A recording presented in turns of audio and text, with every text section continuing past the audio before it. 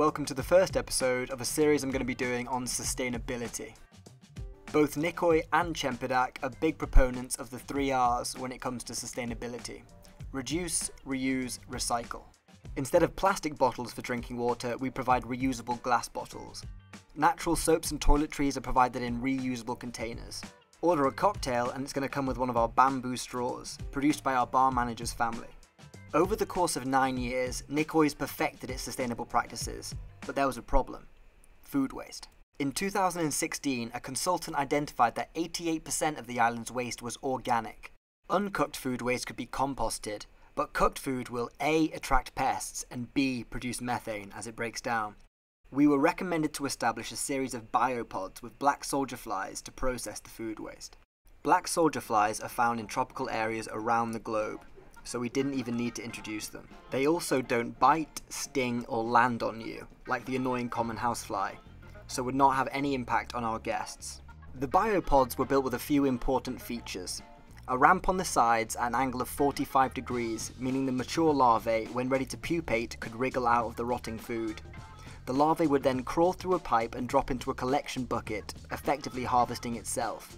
The pods are capable of holding 120 kilograms of waste each, and also have lids that can hold egg containers. A black soldier fly will not lay its eggs directly on rotting food.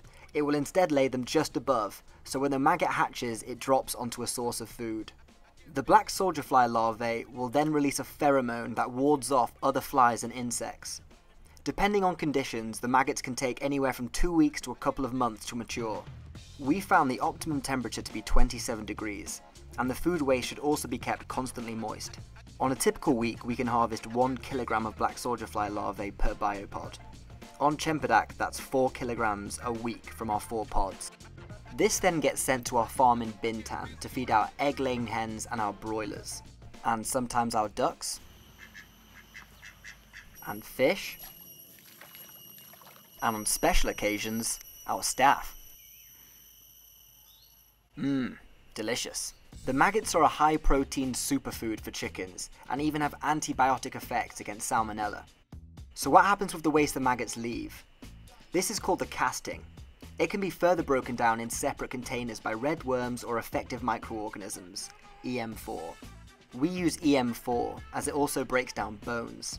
To make this, take 10 papaya leaves, 3 noni fruits, half an orange peel, and 2 liters of water. Mix this and ferment in a bucket anaerobically for 2 weeks.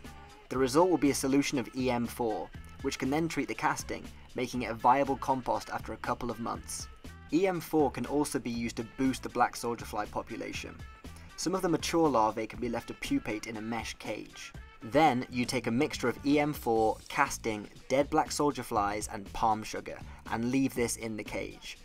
The adult black soldier flies will lay their eggs over the top of this potential food source. The eggs can then be collected and hatched on a bed of chicken feed or fish pellets. After a week of growth, the maggots can be added to the biopods. To keep the adult black soldier flies in the cage alive, we hang up cloth strips which we spray regularly with sugar palm water. The black soldier flies have contributed to Nikoi and Cempedak becoming zero waste resorts, and with the right maintenance are a viable solution to food waste in tropical areas.